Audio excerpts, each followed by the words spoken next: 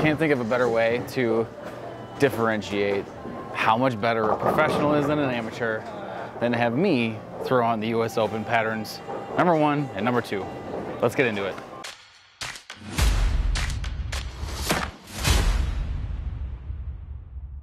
What is up, you guys? Welcome to 10 Pin Life. My name is Ben, and today we are going to do the amateur on the pro stuff. I was able to get the folks over here at Weston Lanes to put out the US Open patterns from this week, number 1 and number 2. So the 45-foot long one, the middle finger as they're calling it, and the 37-foot dead flat 1-to-1. If you like content like this, please be sure to hit that subscribe button, like this video, and share it with your friends so that they can truly see how hard these patterns are, because I tell you what, I am guaranteeing you this is not going to look very good. So I'm just gonna get up and throw some shots. I brought 9 different bowling balls, trying to stick a little bit within that US Open ball limitation type setting. One of them is even a spare ball. So really, I am gonna shoot my spares. I'm gonna play for score, if you will. I've only thrown like 3 shots to get warmed up, but I will not cut a single shot from this entire thing. We're gonna do the first part on the left lane, which is the 45-foot pattern. It's lane 17, and then jump over to lane 18 and throw on the short. So let's see what I can do. So I haven't hit anything with any surface yet, but I'm gonna start with my Helios because it's like my benchmark ball. Well, we'll start up 10 just to kind of see what it does.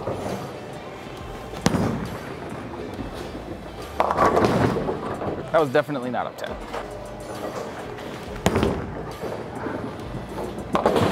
Okay, well that kind of looked like crap. We'll try it one more time just to see if I can get it to stick. It sounded like it hooked instantly.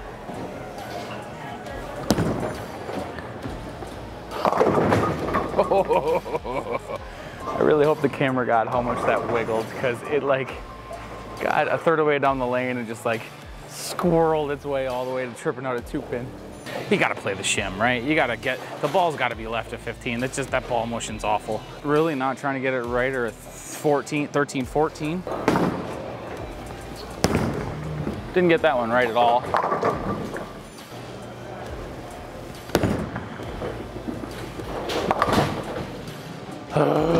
Well, there's one of many opens incoming.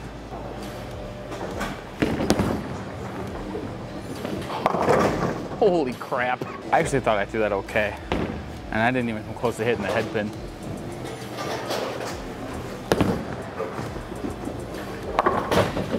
I'm gonna try the reality for one, because why not?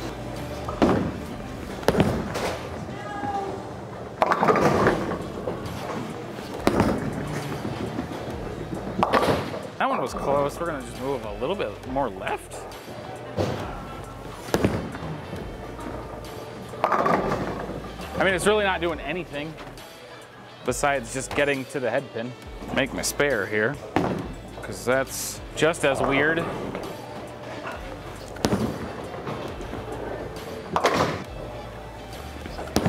Ooh, that got right. Good 9. That is a wrap 10. I mean crap 10. This is fucking hard.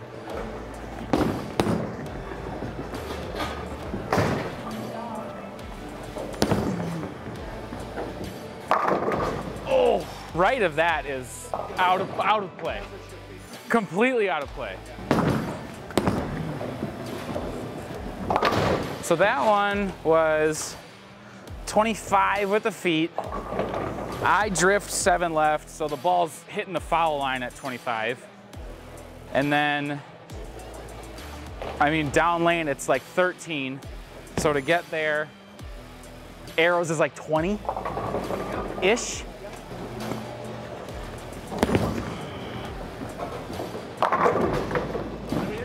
So my elbow flew, and what I saw was, because of that, it looked like it hooked immediately. You'll never leave a 10-pin if the ball hits it. All right, so Nova's definitely the right ball. Well, this is actually a little more comfortable. I think this is the one.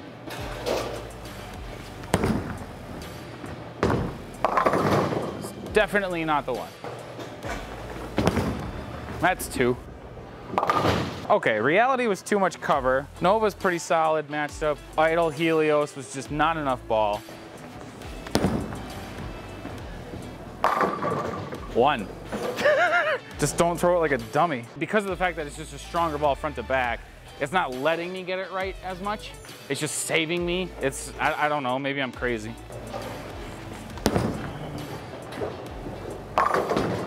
The US Open format gets a lot of crap for the practice on the off pairs and then the 3 balls on each lane and then fire it up. I like that rule. It should be a little bit more consistent across the house. You don't have some dude mashing a pair with dust. Now you might still have that, but they're gonna throw a $160 and shoot themselves in the ass. That would probably be me. Oh, that's left. Oh. That hooked at the arrows. Tried to go up 20. Holy crap.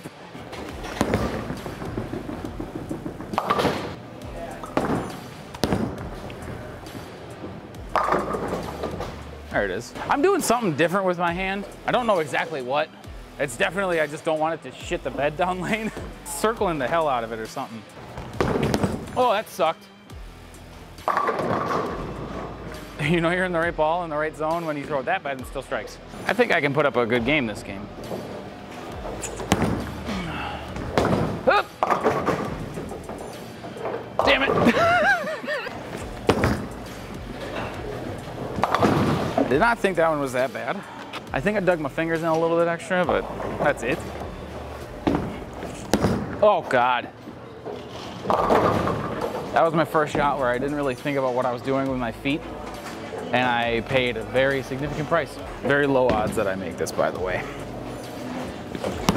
Oh, that might be 0.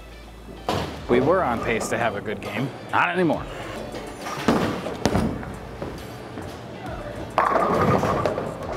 Wow.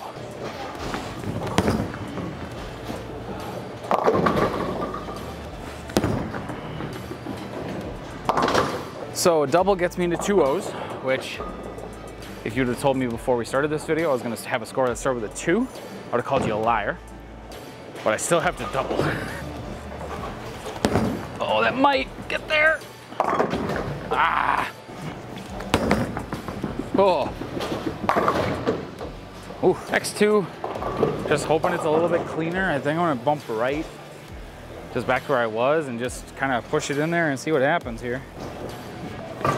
Oh God, my feet were awful on that. All right, so one thing that happens for me with shots like this is my feet get really fast and all over the place because I'm so worried about what I'm trying to do on the lane that I forget that I have to throw the ball well too.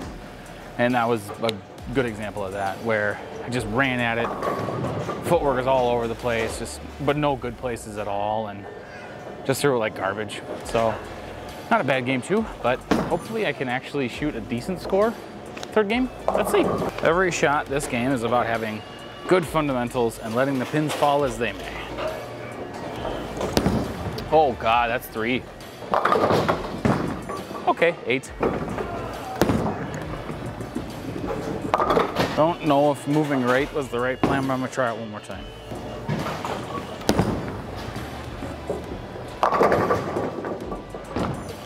Just had no juice coming back at all. So we're gonna move in with where I tried to be with the Nova. Like 4 left of where I just was, like 4 and 2. And see what it does. Oh God. Terrible. You know, and the funny part about leaving the rail, I have no idea how to make this at all. Ooh, ooh, ooh. That's a win in my book. X2, definitely not the right ball. So we're gonna try the Zen Master, and I'm really just trying to get it to tumble, like just hit something early, stay within that oiled section between 15 and 25, and just kind of hope it carries. I'm not really too worried about smashing through pins, just seeing what it can do, so.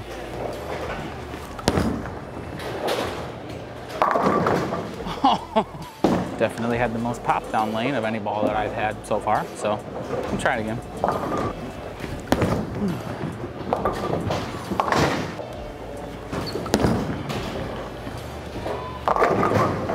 We go from clean smash to the 9-pin to hits front friction and just kind of labors through the middle part of the lane and swishes 10 out. I mean, I'm not that good. That was the whole point of the video.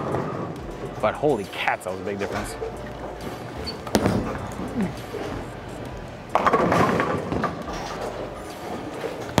God bless America.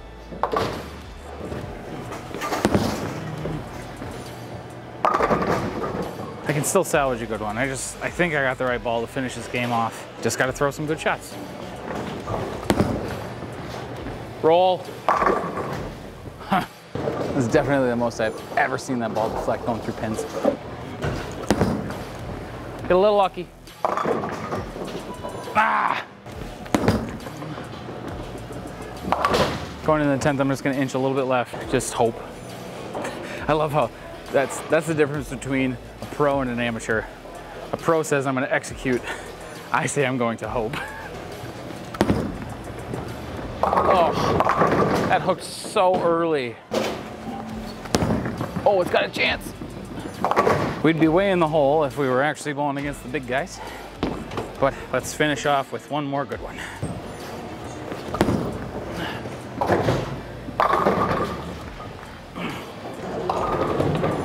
Well, that was the whole thing.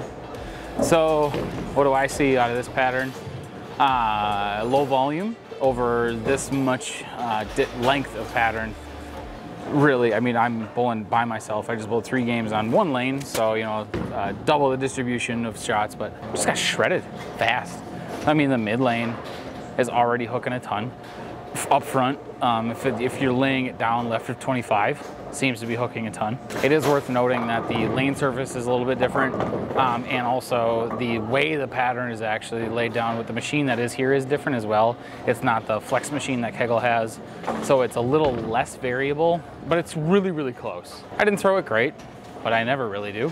That's why I bowl leagues, not big tournaments. So I hope that helps illustrate a little bit about how difficult this week's US Open is, at least what day 1 was like. However, we are going to go ahead and bowl on the 37-foot flat pattern as well. So that's going to be coming up tomorrow. So make sure you hit that subscribe button before you go. Like this video, share it with your friends who have been watching qualifying with you. But that's going to be it for this one, guys. Thank you so much for tuning in. And don't forget, your best life is a 10-pin life. See ya.